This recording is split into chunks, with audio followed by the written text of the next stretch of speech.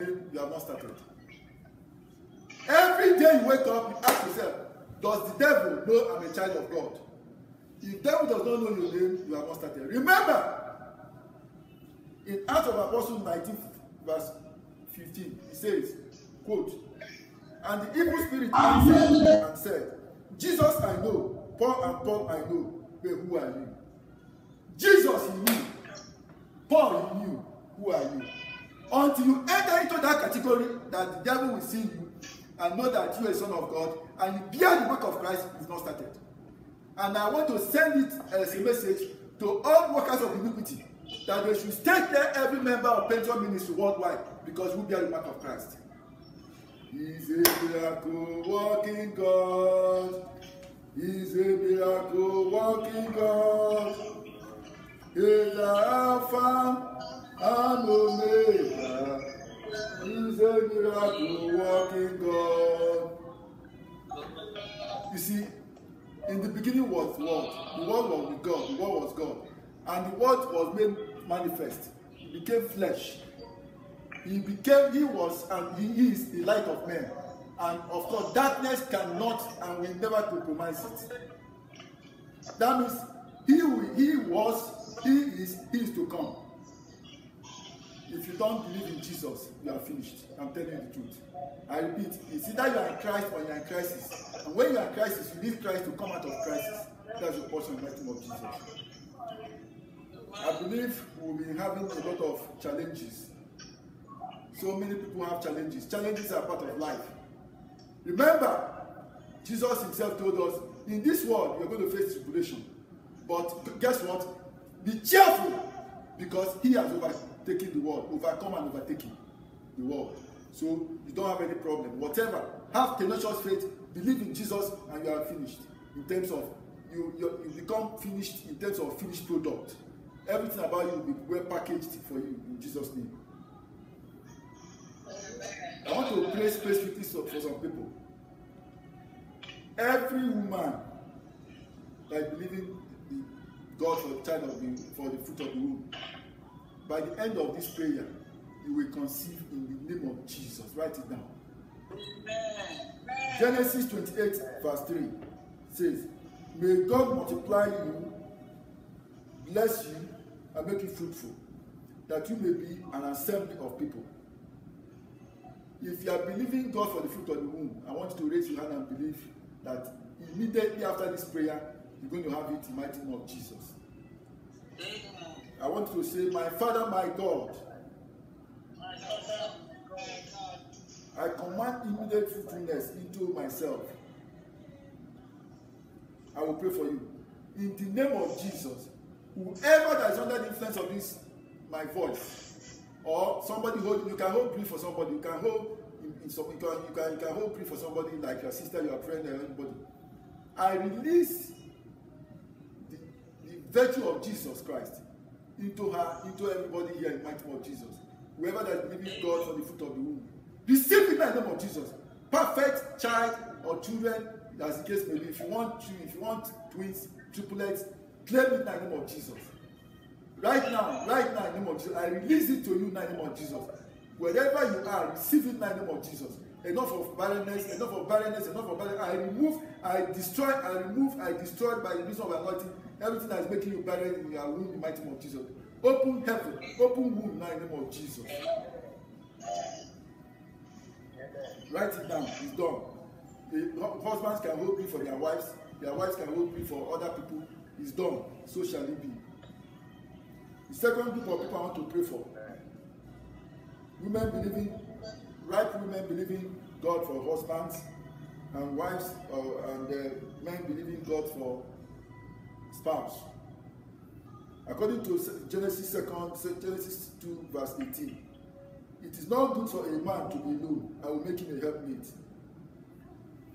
It's not that it's not good for a man to go to farm. It's not good for a man to be alone. And neither is it good for a woman to be alone. Whoever that is believing God for a husband, for a wife, legitimately, receive that name of Jesus. Under the influence of this ministration, whoever that is under my voice, and you are looking for a husband, you are looking for a wife, and you are legitimately looking not to take somebody's wife or take somebody's husband, receive that in the mighty name of Jesus. Right now, in the mighty name of Jesus. Right now, in the mighty name of Jesus. Receive. Whoever that you are receiving will find you, and you find the person, and both of you get married in the mighty name of Jesus. And of course, the family will grow from there. Good family, responsible in the mighty name of Jesus.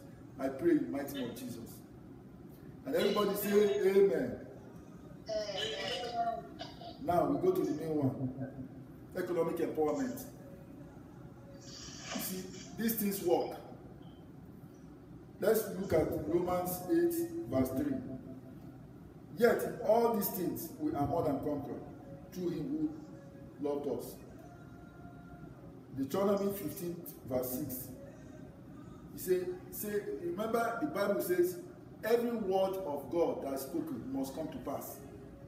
None of his word will not accomplish. He must accomplish the purpose for which he was said.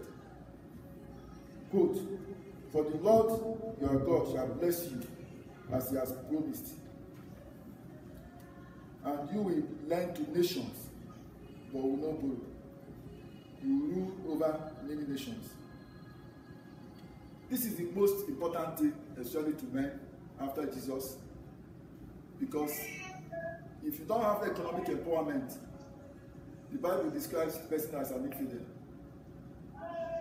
I pray in the name of Jesus, but before then, you have to make sure that you pay your tithe, so that the curse of God won't come upon you. No matter how small your tithe is, even if it's 1 naira, make sure you keep to it, such that you will be able to withstand it. Because the devil will say, you see, you've not paid your tithe, you've not this, whatever that is holding you not to do that, so that preventing you from having relationship with God, please, I beg of you, just obey the word of God, and you have stamina, you have power, you have right to demand for something. I pray for you. Even if you have not been doing it, start doing it now immediately. I'm telling you what. In the name of, let's read so that you understand what I'm saying. You say, Malachi 10, bring here all the tithes into my storehouse, that there may be food in my house, and prove me now henceforth herewith, so that if I will not open the windows of heaven and pour you out a blessing that shall not be such that there should not be room enough to receive it. You see, paraphrasing, this realm will work in a system where devil keep on accusing us of one thing or the other. But if you do and hearken diligently to the word of God, you will look at the devil eyeball and say, go to hell, and it will obey you. Devil does not have power. He has only the power you give to him. And that's part of it. If you stand by the decrees, by the statement of God, and demand something, you tell God, you've done this according to your word, he will feel it. I pray in the name of Jesus. Whatever that is holding you stagnant, whatever that is making you not to enter your rest, whatever that is holding you sway, whatever crisis in your family, whatever the devil is holding against you, I wipe out in the name of Jesus. I decree and declare total rest for you. The Bible records that it is vain for you to wake up very early in the morning and work the whole night and sleep very late because of pursuit of money. That's not your portion. Because he has provided rest for his children. That's your portion in the name of Jesus. Seamless wealth, seamless opportunities, brilliant ideas will flow to you in the mighty name of Jesus. Anybody holding you sway, anybody, any idol, any power, I destroy by the reason of the mighty name of Jesus. I decree and declare wholesome, immeasurable, unfathomable wealth into you in the mighty name of Jesus.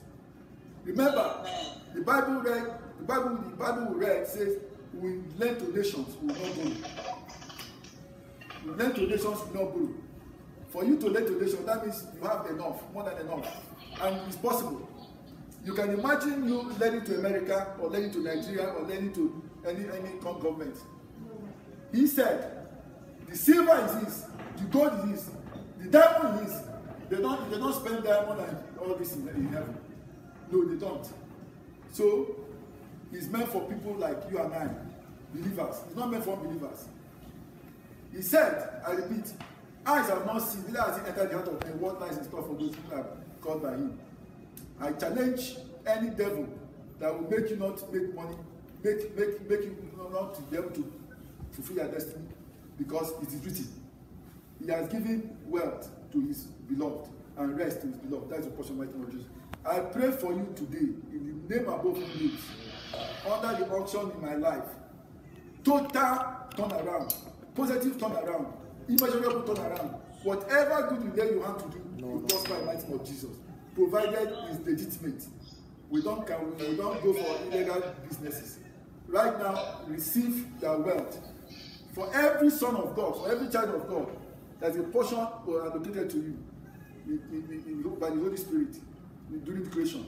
You will meet and surpass your expectation in the mighty name of Jesus. You are not born a mediocre. You are not born to be insufficient. God said in his word that ask me, I will do it, so that your joy will be full. Whatever you need now in the mighty name of Jesus, within the confinement, within the laws and caprices of Lord Jesus Christ, that will make your joy complete. Receive in the mighty name of Jesus. Stretch your hand and receive. Stretch your hand and receive. Stretch your hand and receive in the mighty name of Jesus. I speak as a servant of God. Total positive turnaround. Or if you are in school, you be among the best in school. In any business, anything you do, receive ability, grace of God to function at higher capacity in the mighty name of Jesus.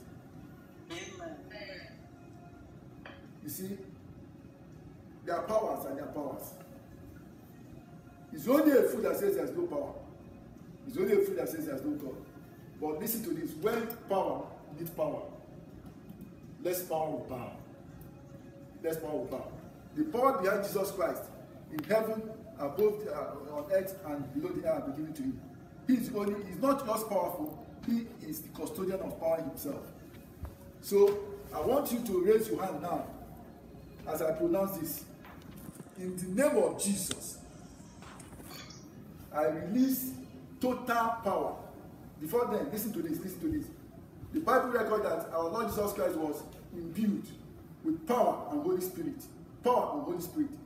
Another section of the Bible tells us that as many as those who confess Jesus as their Lord and personal Savior will be given power. Will be given power to be called children of God. That means if you don't have power, you can't even be called children of God. You can't be called, your children won't be called children of God except they have power. So right now, we have to request for power. He said, power is wisdom. Wisdom is the principal thing. But in getting wisdom, get understanding and knowledge. And those who lack wisdom should seek for him who gives in abundance. So we're going to ask for power, which is wisdom, right now into our lives. Wisdom, I repeat, is the principal thing. In getting wisdom, get understanding and knowledge. All of it is a package. I release in the name of Jesus. Total wisdom. Wisdom to make exploits in the land of the living. Total wisdom to overcome, destroy your enemies who refuse to repent in the mighty name of Jesus.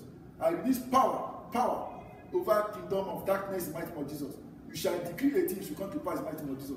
No weapon whatsoever formed against you will prosper. And any tongue that rises against you judgment, you condemn utterly, because this is your heritage in Jesus Christ. I release unfathomable wealth, wisdom, understanding, grace to accomplish the impossible. Grace to do the impossible. The possible is what you do every day. Right now, receive grace to do the impossible in the mighty name of Jesus. You shall decree a thing positively, it should come to pass. It is written in the book of Job that whatever you decree on earth is established